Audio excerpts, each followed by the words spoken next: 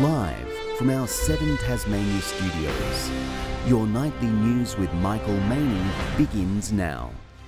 Good evening, everyone. Independent David O'Byrne is set to table a new bill in Parliament this week aimed at protecting people and pets fleeing family violence. It comes at a time when coercive control is rife amongst communities, with Tasmania looking to fall in line with legislation in other states.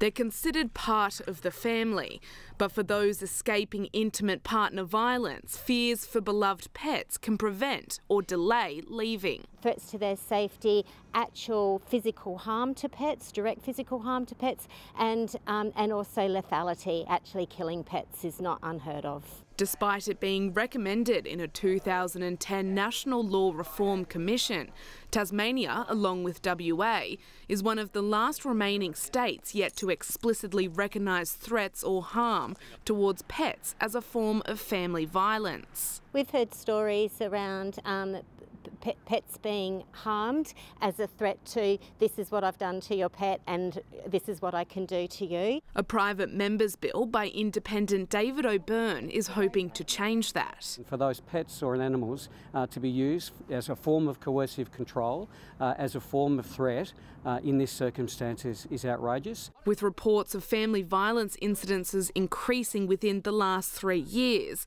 the new definition also aiming to better assist those on the front line. It's going to help the police also be able to recognise this when they're attending family violence incidences. Ahead of being tabled in Parliament this week, the government says it welcomes any bill that strengthens Tasmanian legislation. We will consider it, and naturally we will get advice, talk to David, and of course the Parliament will decide. Recognising the impact of family violence goes beyond the person targeted. It shouldn't take another horrific story for action to occur. We need to respond. Lily Thompson, 7 Tasmania News.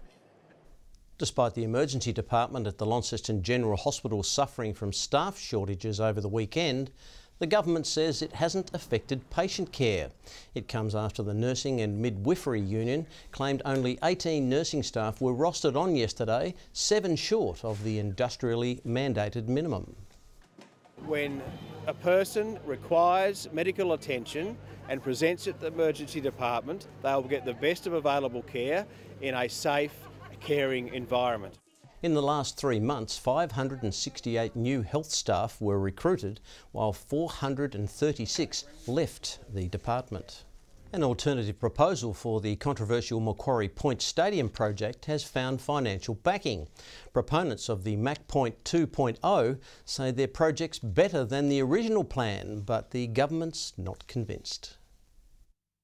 Releasing new renders of an alternative vision for Mac Point, Stadia Consortium says it could become a reality, securing investment group Capella Capital to back the project. We've been working on shortlisting our finance partner for the last 9 months. The consortium has secured billions in infrastructure projects around the country. Extremely successful in the last few years with the projects that they've been doing, but it's their experience in projects that are very similar to what we're proposing. Hoping to replace the multi-purpose precinct announced last month, the group submitting an unsolicited proposal to the government. It's a multi-purpose entertainment, healthcare, lifestyle, and does have in the centre of it a multi-purpose sports and entertainment precinct.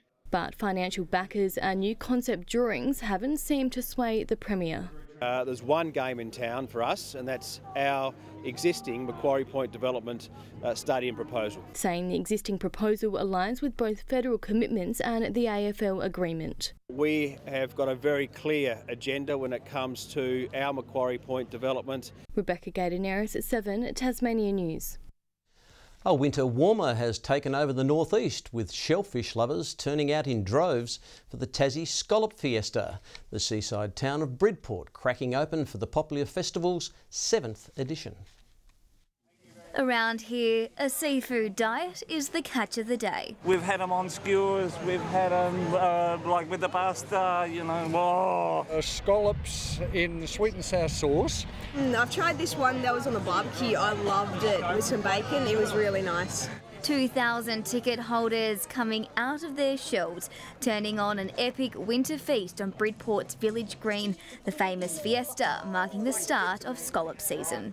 We're on the doorstep of the best bubbles wine in Australia. What other reason do we need to celebrate? The popular event doubling as a much welcomed off-season tourism boost. Creating a bit of economic activity, but also a bit of fun and a bit of culture for the area. It's events like these that really get people out into regional Tasmania and let them experience the beauty and the hidden gems of the northeast. Long lines proving the secret's out, dishing up a sprawling seafood smorgasbord. I can't count the number of ways you can have a scallop, but I think most of them will be available. They're being served up in many creative ways, but one fan favourite was nowhere to be found come lunchtime. We're told the humble scallop pie sold out within an hour. But with plenty on the menu, no shellfish lovers went home hungry. Oh, I love it here. I love the scallops, really good actually. This is the first time for us here, even though we just lived down the road at Lulworth, but it's just been awesome. And the scallops, beautiful, bellissimo. Victoria Risto, 7 Tasmania News. Dozens of bright minds have had a different kind of Sunday outing to the pub. A cross-section of community representatives coming together to brainstorm a slew of ideas and projects to improve connectivity around Launceston. They're to do with people in place, making it a thriving economy, welcoming visitors and newcomers to the town, and also helping people be more inclusive and diverse. Locals are being asked to have their say on what initial projects should be given the funding green light. Voting goes live on the Great Regional City website tomorrow. Good evening. Hobart and Burnie both 15 degrees today and 14 for Launceston and Devonport. The state's high, 16, recorded at Friendly Beaches. King Island, Smithton and St Helens 15. We saw 14 on Flinders and Marai Island and also at Grove and Bushy Park. 13 the top for Low Head and Strawn and 7 for Lyweni. Low-level cloud was seen about the majority of the state today, which contracted to the west later this afternoon. The satellite shows a weak frontal cloud band moving to the east of the state. Tomorrow the ridge remains over the south of the continent as the trough extends from the Territory into northern New South Wales. Northwesterly winds 25 to 35 knots about the south, grading 10 to 20 knots about the north, with westerly swells increasing to 4 metres in the south. Tomorrow we have a gale warning for coastal waters between Tasman Island around to Low Rocky Point, and a strong wind warning that has also been issued for the central west coast. A fine and sunny Monday in Hobart tomorrow, 15, partly cloudy in Dover and Ouse, expecting 14 there. Showers on the way in the north, Launceston and Devonport 14 and 12 the high for Scottsdale. Wet weather extending to the west of the state, Burnie and Strawn 13 and 14 for Stanley. A small chance of rain for the east, yet remaining partly cloudy, St Helens and Swansea 15, and a range of 1 to 10 for Ross. Tuesday, showers about the west and north, with light showers developing elsewhere in the afternoon. Wednesday, showers about the west, far south and Bass Strait Islands. And on Thursday, light showers about the north and west. They're likely to increase in the afternoon and evening. 20 and partly cloudy in Perth tomorrow, 15 the high for both Melbourne and Adelaide. The coolest place to be tomorrow, Canberra, and they're chasing 13 degrees.